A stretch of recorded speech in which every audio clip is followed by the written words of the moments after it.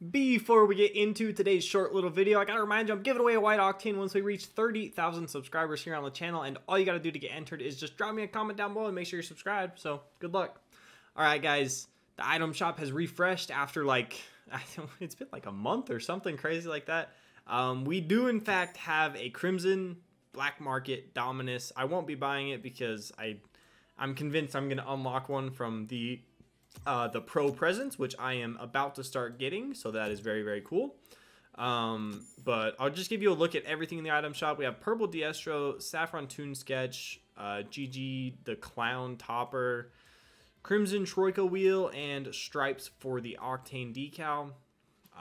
Pretty decent item shop. I definitely thought they were going to put a Black Market Gold Explosion here and then have a like a car body here, but I forgot that the Dominus was a black market, so that's where I went wrong. Also, the Skyline is back in the Rocket League item shop. That bundle is there. I don't know how long it's staying there, but as of right now, it is back. They're just dropping like every bundle. I'm not really sure what's going on. I think they need some money or something.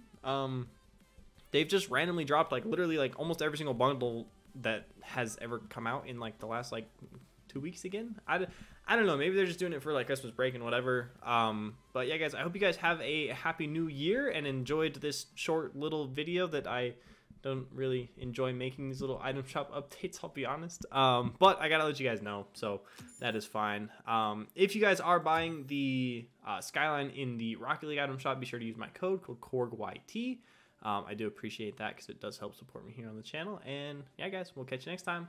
Peace.